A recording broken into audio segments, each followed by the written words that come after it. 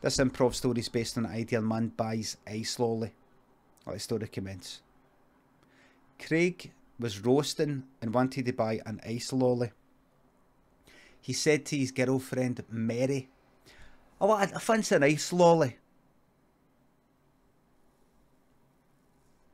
And she went, "Well, I'm just going to pop it in the shops. What does he want?" Get something nice.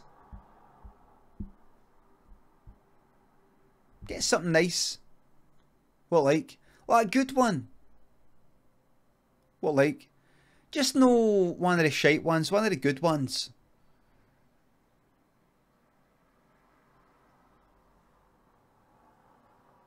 Alright. So she went in and she brought out like this new one. It was a Magnum dark chocolate triple caramel choc chip salty triple magnum.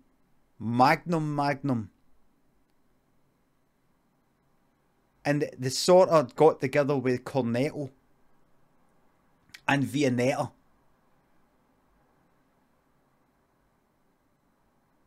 They got together to make like a kind of super group ice cream.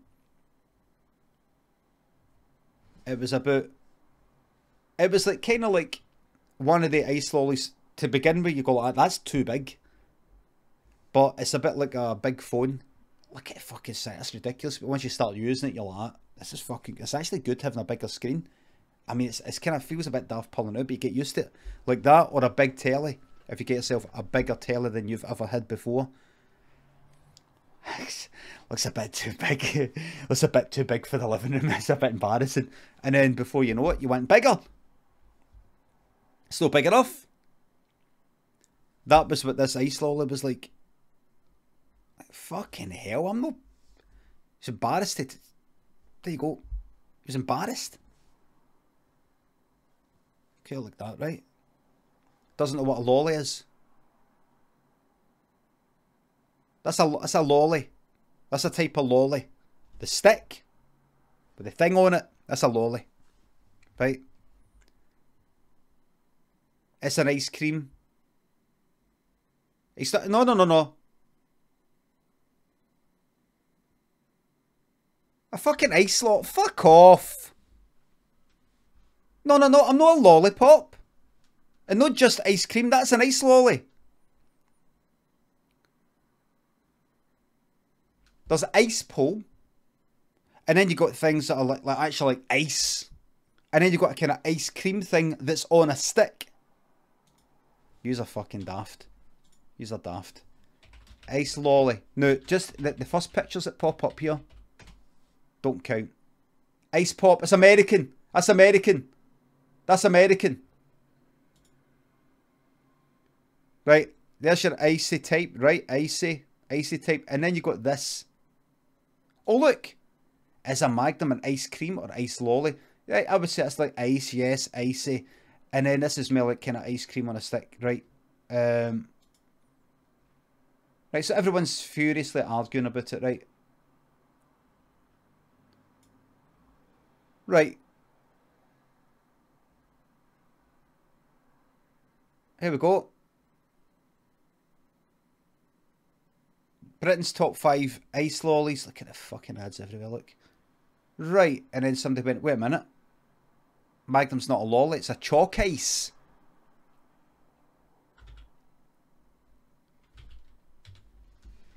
See if I asked somebody to get us an ice lolly and they came back with a fucking Magnum. Do you think I would say, no? No!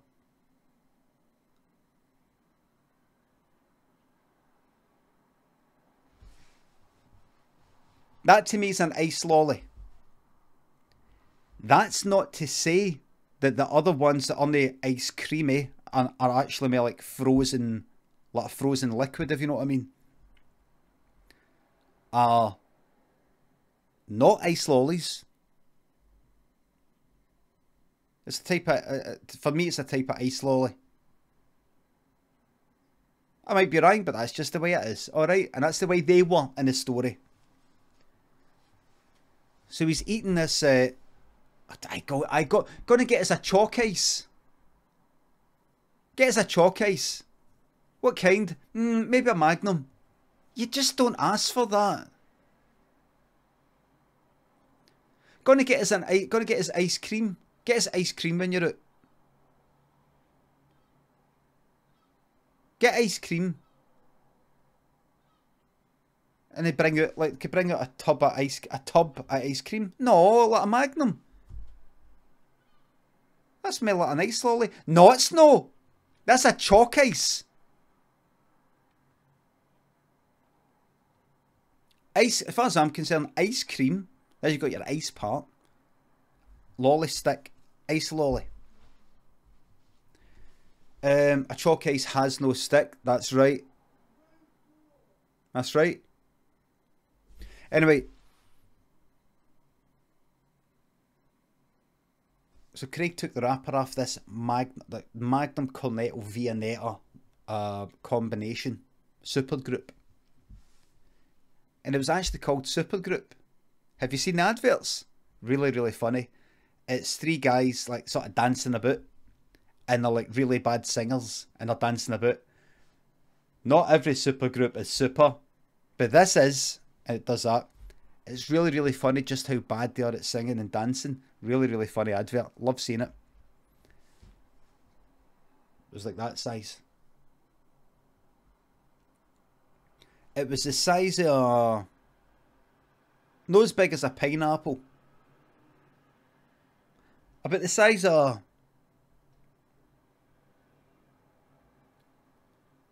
about the same volume as a big grapefruit.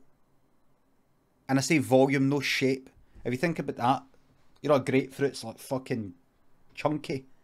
Take that, but then squeeze it into the shape of like a kind of Magnum. Big. And he went like, fucking hell, man.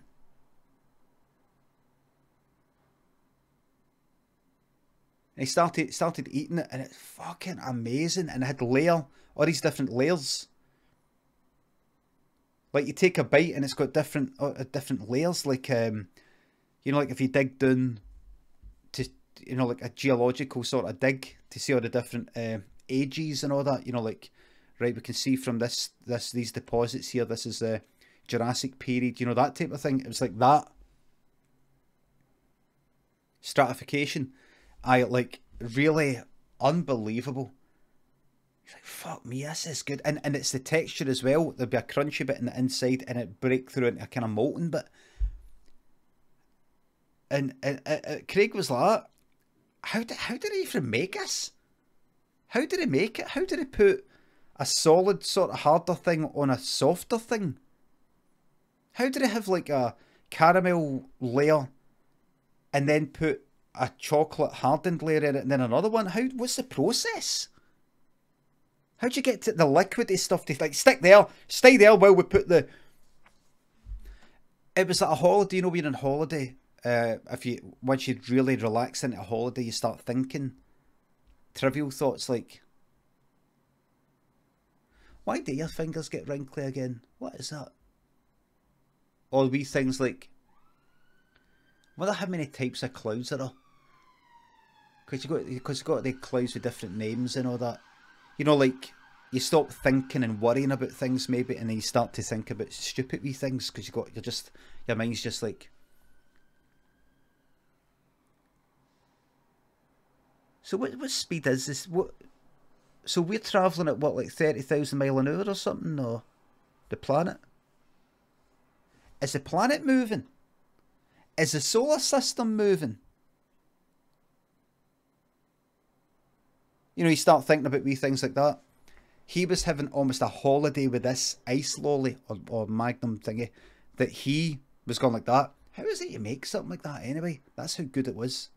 And see, Craig, he had a lot of stresses, a lot of worries. And he said to Mary, how is it you think they make that? That's amazing, by the way.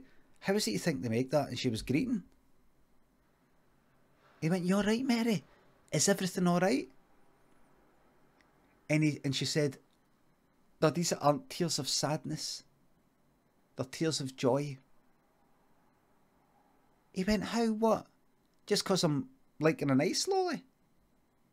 She went, "I've not seen you this happy for about 10 years.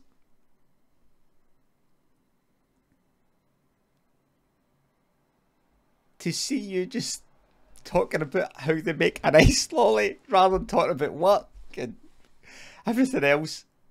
It was worth it." It's a really good ice lolly, Mary. Worth what? The price. Oh, is it quite pricey? It is quite big.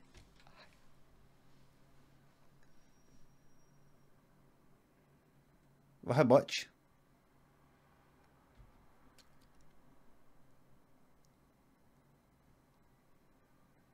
Mary, how much? They were skint, by the way. That was one of his worries. How much? Just finish your lolly. And he hadn't finished it. He said, "Well, I can't now. I'm worried now." She's like, "I should have waited. I should have waited until you'd finished it, then told you. I just wanted you to enjoy something and then get told, I need to know now. I need to know now." She's like, "Just have the lolly and enjoy it and I'll tell you." It was alright, I'll tell you. It was £2. £2. Oh, that's good. Oh, I thought you were going to say a lot more than that. That's good. And he went back to enjoying it. She was still greeting. But now she was like this now.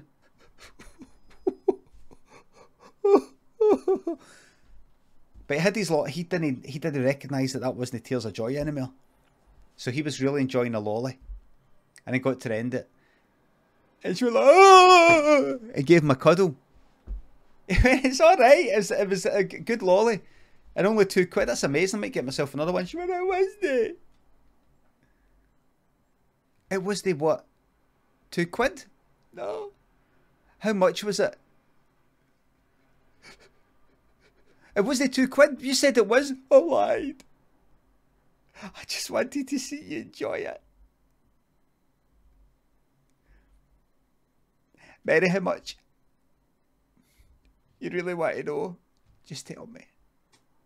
It cost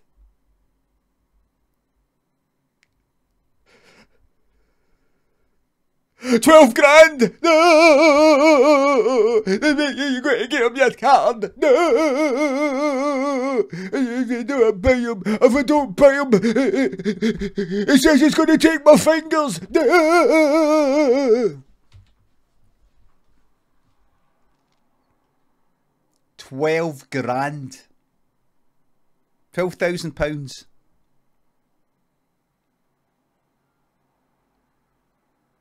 And they had to work every fucking hour God sends. It took them 20 years to pay off the price of that fucking lolly. And then they had to get ready to pay off the fucking debt they were already in. They had accumulated 20 years of interest having not been paid.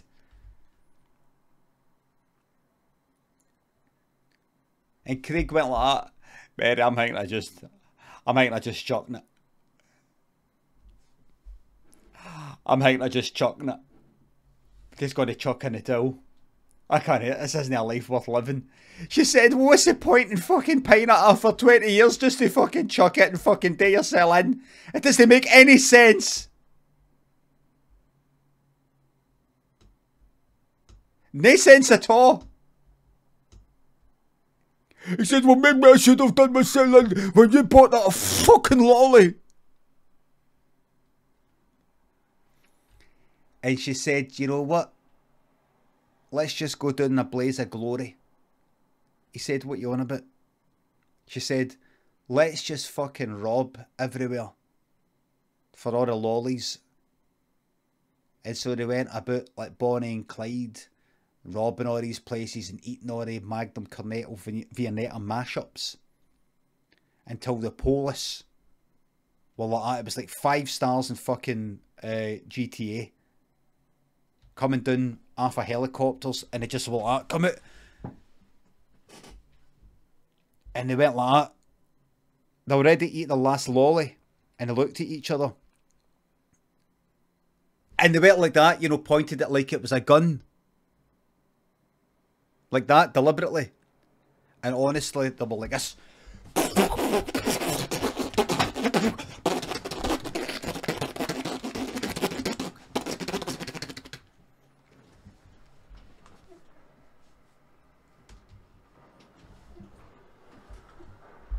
It's like they weren't even there. They're obliterated. A cloud of blood. Just a cloud of blood. Just went away. And that cloud drifted through the air until it reached an ice cream van. Here's your ice cream, wee man. Oh, do you want some raspberry ripple on it? And the wee boy looked down, and all that blood went on it. He went, you've already gave me some. And the ice cream guy went, oh, I so have. Oh, yes. I'm forgetting. He's away. Got to give us up. The end.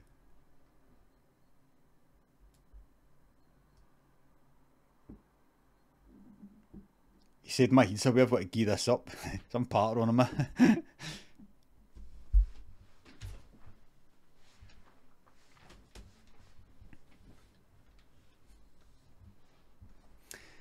That's a true story. All 100% true. 100% true. How do I know? Well, you don't believe me? I used to work in Viennetta, and I was in charge of PR and marketing and feedback to see how it went down. So we placed some hidden cameras in various shops and things like that to see the reaction. And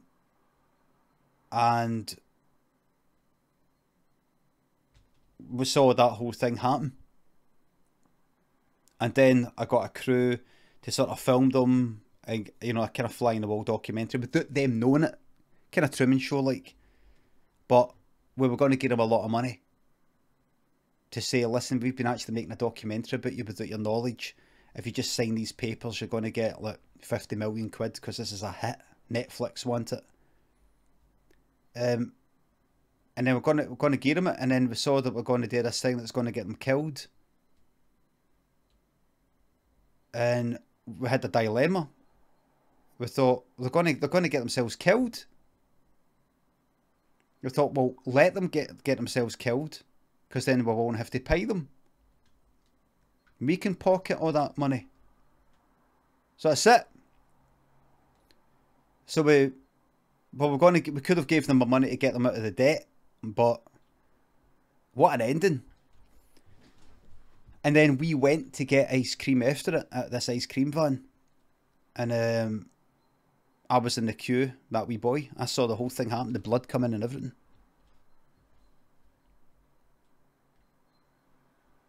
And I actually said to the guy, the ice cream guy, see what you said about how you're getting old, you have to gear this up. I think you should admit that, I mean, if you're forgetting that you've just gave that wee boy kind of, you know, the kind of red raspberry sauce or whatever the fuck it is on the ice cream, next you'll be forgetting, you know, how to drive. You're going to start crashing into cunts, do you know what I mean? I'd get up if I was you. And he stopped driving, and it broke his heart getting up the van. I did that out of badness. Right.